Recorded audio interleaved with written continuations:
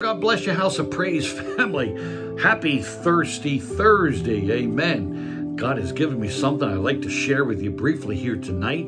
And God has always given me something to feed you with and things that come into my heart. This one was a download at the early hours of the morning a couple weeks ago, 2-3 weeks ago, I guess. I woke up very early in the morning. It was still dark, and the Holy Spirit started to download this into my spirit. I grabbed my phone, which I always keep nearby, and started to type as fast as I could so I didn't miss any of this wonderful download from the Holy Spirit. So let's get right into it now. The Word of God is rich. It's always good, and the Bible is a light to our path. Amen. So this is a good thing tonight. I know it's going to be a blessing to you. Let's pray, and we'll get right into it. Lord, we thank you for this beautiful time. Bless our time together. Lord, open up our minds and hearts. Lord, may the power of the Spirit just encourage us, enrich us, oh God, and may we hear the voice of God and send the spirit of revival, Father, into our church and into South Jersey. In the name of Jesus Christ, we pray. Amen. I guess this is really close on my heart right now because there's this great breaking out in that university over in Kentucky where God is really moving among the students and staff, and over the last week or so, I think there was a chapel service that never ended. I think, if I understand it correctly, they had a chapel service and it just never ended. It just kept on going. It's like almost a week now, or maybe over a week. I think it's like 8 days or something, and it's just been going 24 hours a day. So God is moving and doing something, and we're excited. And may in the name of Jesus, God, bless these kids, bless these students and teenagers and young people. God, may there be a real change in their heart, because that's really the proof of real revival, when there's a change. Amen. When there's something dramatically changed in the church and our families and marriages and in our lives. Amen. So I just know that this is going to be a really special time. So we're excited about that. We just wanted to mention that to you, and that we are following that very, very closely. You know, the Lord gave me something that He told me to just name it. Why the test? Okay. Why the test? Why is God doing what He's doing? There's a lot of difficult things that we've been dealing with and a lot of challenges that we've had, and it's all good, because I just know God just loves us. He's drawing us into Himself. Amen. And if God knows everything, and He knows whether we're going to fail or pass the test, and He's the omniscient God, okay, why the test? Well, we're going to answer that question, okay? He was not setting Adam and Eve up for failure. That's not what it was. Not our God. He loves us so much. He wants to see us be successful in everything and enjoy the kingdom of God in its fullness. Amen. And but He was setting them up for life. Amen. And then when we have difficulties in our life, that's what He's doing with us. He's setting us up for life. L-I-F-E. Amen. Listen to the pastor now. You know, the kingdom of God is something that we've been just getting so much download on that, and the Holy Spirit's been speaking to us in so many different ways over the last month, or maybe even 2 months. It's been quite a while now. It seems like I have to interweave that in almost every message that we teach and preach, and different services and times of worship, and all that we're doing seems like it involves, understanding the kingdom of God. The kingdom of God is not a place we go. It's not a place somebody thought it was a place we go after we die or what. No. The kingdom of God is a spiritual entity. Amen. It's a spiritual entity, and it truly is the presence of God, without a doubt. Amen. It's included, the entire infinite universe is in the kingdom of God. So looking at it from that large perspective, absolutely, all the billions of galaxies and planets and heavenly bodies and stars, all that which exists inside of God, not the other way around, that's all part of God's kingdom, without a doubt. But think about it, that's on the broad scope. But then Jesus said, the kingdom of God will not come with observation, amen, but it's within us, amen. It's within us, amen. And of course, we know that, and we use that clip Nicodemus's incredible, famous meeting with Jesus at night, and when Jesus attempted to explain what the kingdom of God was all about. Amen. It wasn't taking care of the Romans or removing taxation. That's what they thought it was all about, but it wasn't that at all. It was on a much higher level. It was to deal with sin. It was to deal with drawing man closer to God. Amen. And the reconciliation after the great fall. So God created us to worship him. Everything that he created was to worship him. Amen. Yeah, if the stars will worship him, so will I. If the trees and fields worship him, so will I. Amen. If God's creatures are worshiping him, I believe every moo out of every cow, amen, is a worship to God, without a doubt. There is no question in my mind that everything that he created was to worship him and to love him and have fellowship with him. God is so wonderful. He is so incredible. It's beyond our comprehension. Yes, that is why we're here. We have been created to worship him. Amen. In return, he offered mankind so much perfection. I like to use that word, perfection. Can't use it too often, but in this case, absolutely, it fits. Okay? He offered mankind perfection. Amen. And that is what the Garden of Eden really represented. Perfect joy, perfect health, no death, perfect provision, perfect relationship, perfection. Amen. And I just love to think about what God was just so excited. He must have been in like something that we can just relate to today, like a kid in a candy shop. Imagine that. He was so excited, I'm sure, about what his creation represented. And he was looking so forward to all this fellowship. And everything living in the kingdom of God was offered to mankind in all of its perfection. Now, let's talk about what happened here. Satan, okay, and he came in the form of a serpent, the Bible tells us, in the book of Genesis. But when he was the covering cherub in heaven, he was beautiful. He was magnificent, the most magnificent of all the created angels, without a doubt. And his name was Lucifer, and he was the guardian of the throne of God. He was also the worship leader in heaven. The worship leader in heaven. The scriptures indicate that. And of course, he enjoyed the same blessing. But in his pride, he wanted to be like the Most High God. So God, in his righteousness and his holiness, had to cast him out. Amen. He was cast out of heaven, and taking many, many fallen angels with him. It's hard to believe that Lucifer was that powerful as a charismatic leader. Think about this, that all these angels, like 1/3 of the angels in heaven, were drawn with him and cast out of heaven. It's just hard to believe in it when you think about it. He must have been an incredibly powerful leader, without a doubt. We could read all about Satan's or Lucifer's fall. You can go to Isaiah, the 14th chapter, and read from 12 to 15. It talks about it. These are prophetic writings, and Ezekiel also had a vision on this, and he wrote it in Ezekiel 28 and 16. And then also St. John the Revelator writes about it in the book of Revelations, the 12th chapter, the 9th through the 7th through the 9th verses. And they're the scriptures that are like go-to scriptures on understanding the fall of Lucifer and what happened there.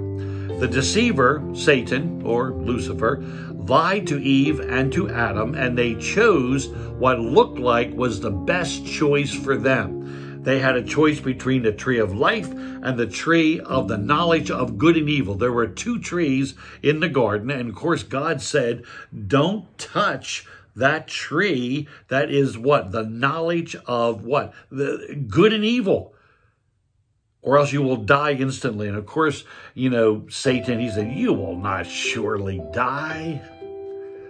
Come on, that's not going to happen. You'll become like gods. And I'll tell you, that was one time he was saying the truth there. I mean, they were going to die because they were going to be separated from God, but then they will know things that God never intended for them to know. Amen. And it totally destroyed, okay, all of their incredible perfection that God had for them. Amen. The great fall happened, which separated mankind from Father God and separated them from the source of all life. Amen. So it was an incredible lie what the devil said, that you will not surely die. Yes, they immediately died. We're not talking about caskets, flowers, rigor mortis. We're talking about separation from Father God. And to answer the first question, get back to the original question, why the test? Well, God had to put Adam and Eve to the test for the simple reason that love, which was the foundation of everything that God did, had to be built on trust, and trust must be proven. And it's the same way today. Even in a normal marriage between a man and a woman, it involves trust, and trust must be proven and tested. Amen. So could Adam and Eve be faithful, or would they have to learn a hard lesson? And of course, we know what happened. God had given them the power of choice, and guess what? Today, we still have that power of choice. Amen. God has given us the power of choice, the same as he had given to Adam and Eve. And as we see from the scriptures, they failed the test quite easily. And this, however, should remind us of the words of Jesus when he said, if you love me, keep my commandments. Draw close to me. Stay close to me. Don't drift away. Amen. You see, true love is not just a good feeling, guys. Amen. We know that. But it requires trusting, and trusting must be tested. It requires respecting and obeying the one that you love, especially when this one that you're referring to is God. Amen. It's true even in our natural life, but especially when it involves a relationship with God the Father. In every relationship, there's a time of learning and testing, and this was their moment. This was theirs. In life, we will always be given choices. Amen. God will always give you choices, and what we love determines what we choose. Amen. Isn't that the truth? If we love ourselves more than we love God or love other people, then we will choose what we want. And that's what the Bible calls selfishness, self-centeredness. Amen.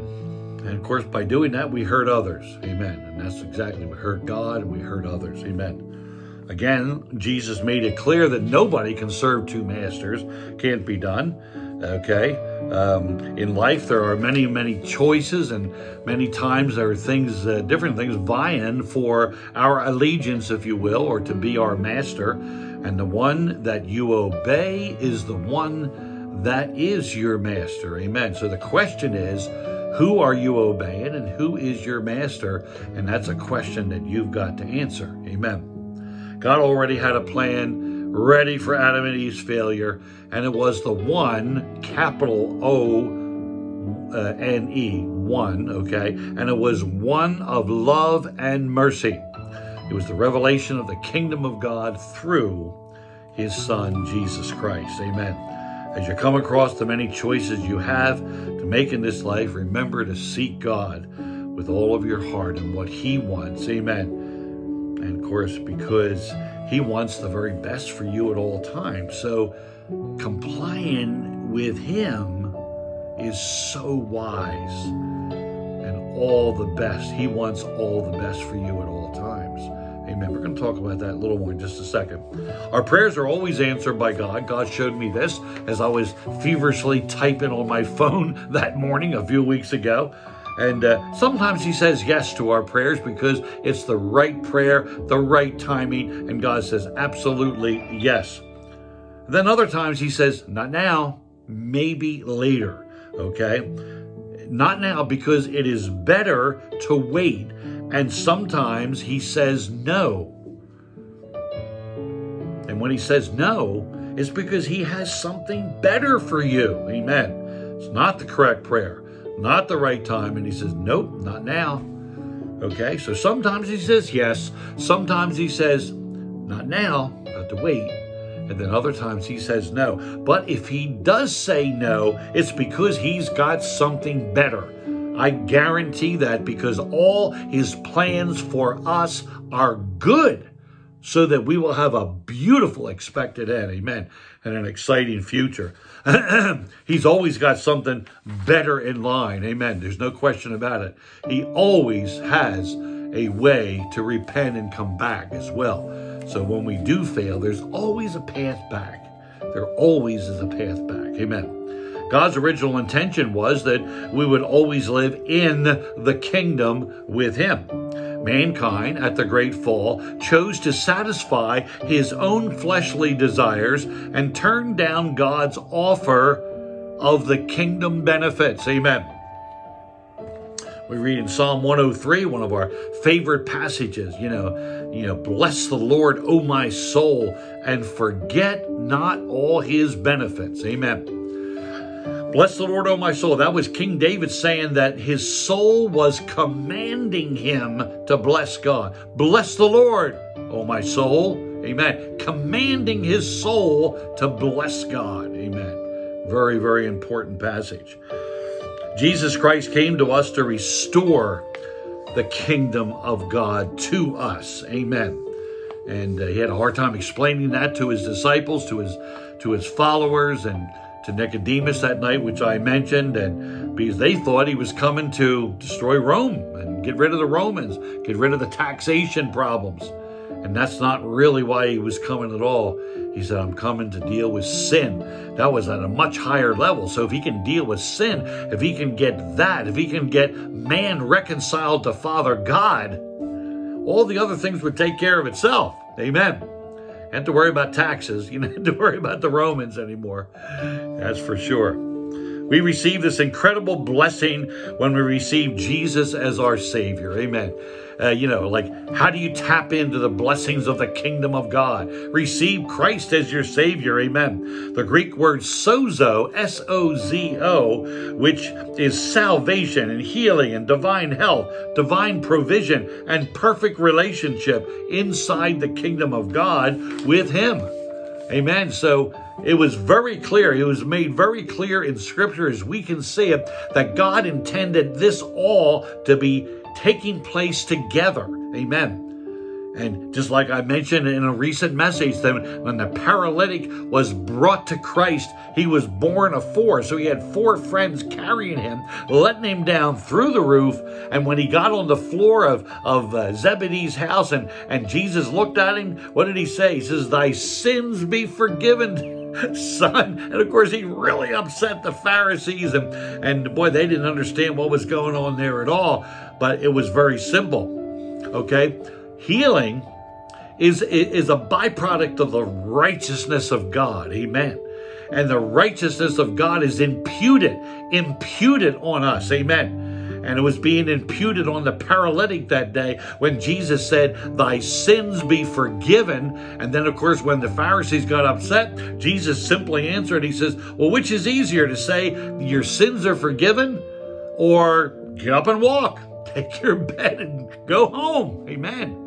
Which we know it did happen. So he got forgiveness, he got redemption, he got healing, he got the whole kit and caboodle, so to speak. Everything. And that's what God intends for us. I believe that, and I'm here to declare this. This pastor will never stop declaring the kingdom of God. Jesus has given us a mandate to what? Go and heal the sick, raise the dead, cast out demons, and preach the kingdom of God.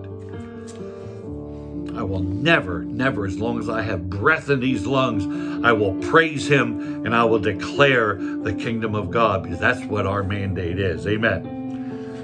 So while we're going through the test, it's very important to keep in mind that his ways are higher than our ways. Amen. Isaiah 55 talks about that great chapter. Make sure you read Isaiah 55, the whole chapter. And his thoughts are always higher than our thoughts, for he is the creator and we are the creation. Isaiah 55, 8 and 9. But his thoughts and plans for us are always to give us his best.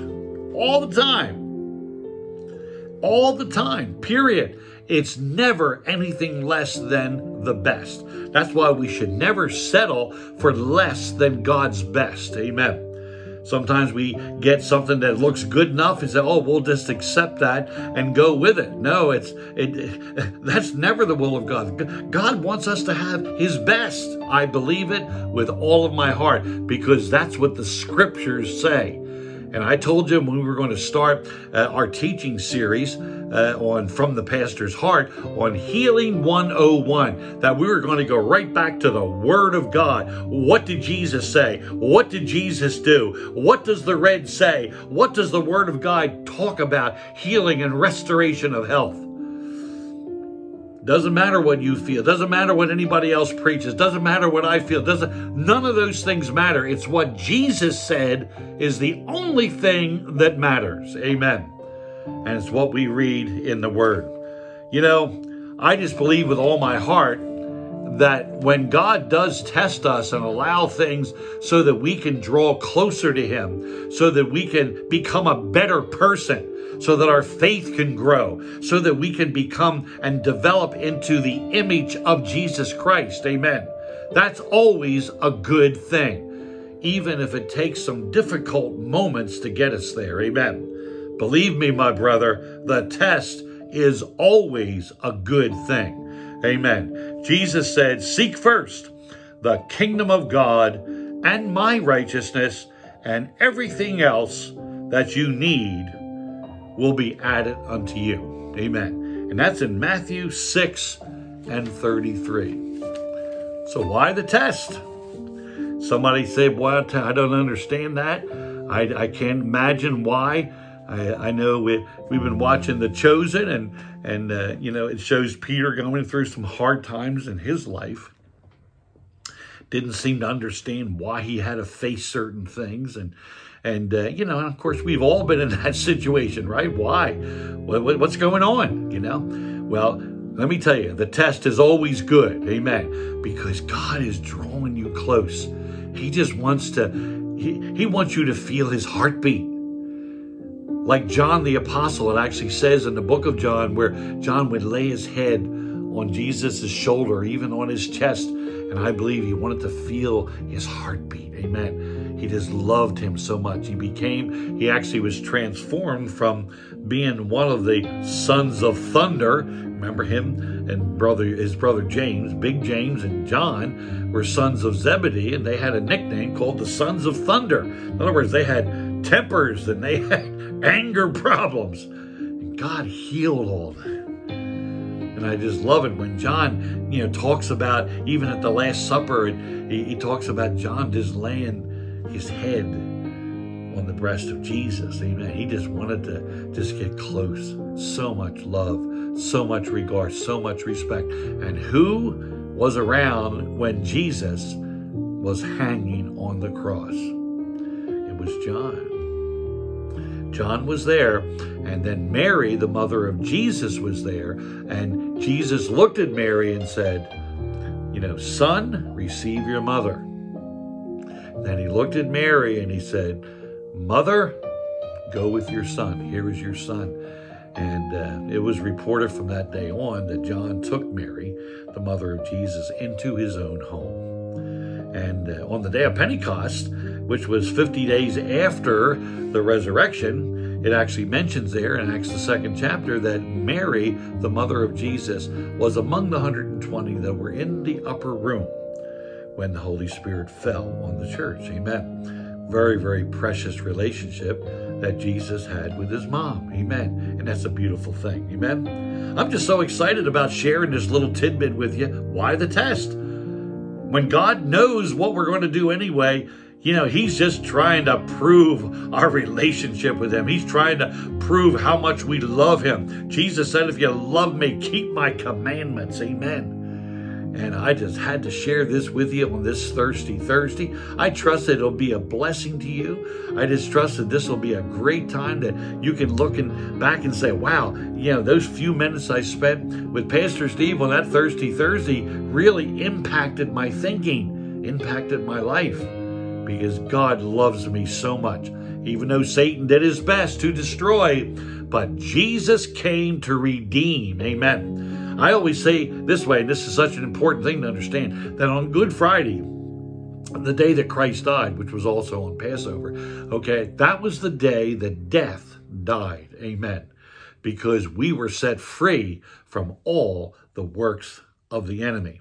And so all we have to do is accept him as our personal Savior, and we can be inducted, if you will, into this wonderful kingdom of God. It's such a beautiful thing. Why don't we pray right now? Would you do that? And I love to do this at the end of my teaching. If there's anybody out there watching this video that just don't know what I'm talking about, or maybe have never had an encounter with this Jesus that we're talking about, he loves you so much. We cannot comprehend the love of God. Can't be done. He loves us so much. Why don't you bow your head right now? Oh, I know you're busy, but put that down, what you're doing, and maybe sit or kneel if you want to, whatever you want to do, whatever you're comfortable with. There's no focus on that. And I just know that this will be a precious moment. Let's pray together, shall we? Let's do it right now. Lord, in the name of Jesus, I love you with all my heart. Thank you. Thank you for revealing yourself to me. Thank you for this wonderful hope that we have. I'm sorry for my sin. I'm sorry for failing you, Lord. I knew better in so many cases and still did it anyway. Lord, forgive me. Cleanse me, oh God, and take all my sin and failure away. Fill me with the Spirit of God. Fill me with the Holy Spirit. And Lord, I accept Jesus. I accept you, Lord, as my personal Lord and Savior. And as of this moment, I know that I'm secure in eternal life. God, I thank you for these wonderful promises. And I ask it all in Jesus' name. Amen and amen. Praise God.